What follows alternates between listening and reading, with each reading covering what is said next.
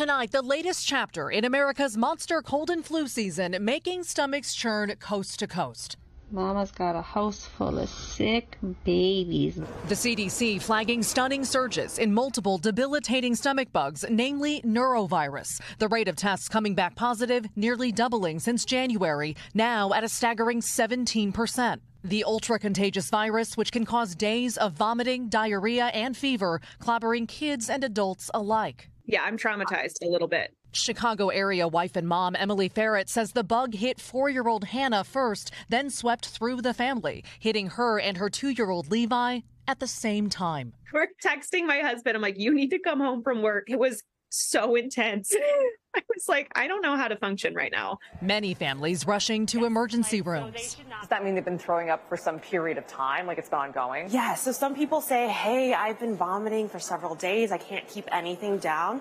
The treatment is supportive care. So things like staying hydrated, resting when you can. This week, the CDC also sounding a separate alarm about Shigella, another stomach bug that in the last decade has increasingly become drug resistant. 5% of cases last year deemed almost untreatable. The agency calling the bacteria a serious public health threat. One thing stunning patients here, hand sanitizer does not kill norovirus. Doctors stress washing your hands with soap and water. Thanks for watching our YouTube channel. Follow today's top stories and breaking news by downloading the NBC News app.